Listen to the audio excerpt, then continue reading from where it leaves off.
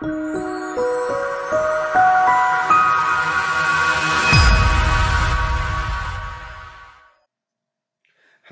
and thank you for joining me today. My name is Adam Mora, and today we're going to be discussing how to manage your inventory. Did you know that your point of sale is equipped with an inventory tracking system that allows you to monitor and track how much inventory you have left of every product in your store?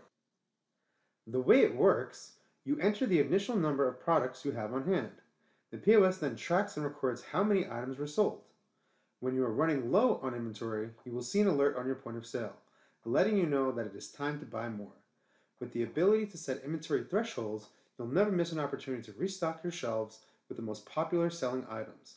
On top of that, if you're registered for the merchant portal, then you'll automatically receive a reorder report on items that need to be reordered.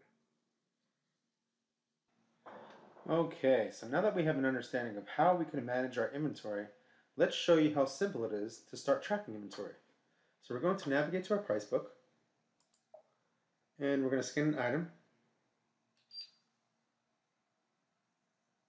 There it is. I'll double click on the item. This will bring us into the edit price book item.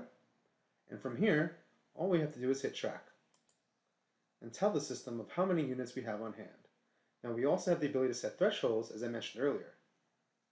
Let's tell the system that we currently have 12 in stock. Hit OK.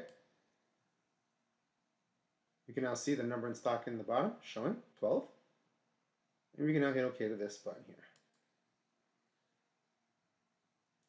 Now to confirm that we are tracking this item, we can now hit back to home and into the inventory tile. At this point, I can now look at all of my UPCs that I'm tracking. I can scan the YooHoo that we just scanned into the system. And as you can see, it is now being tracked.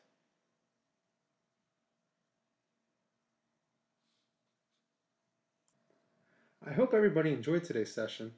As always, I look forward to seeing you on the next one. Have a great day.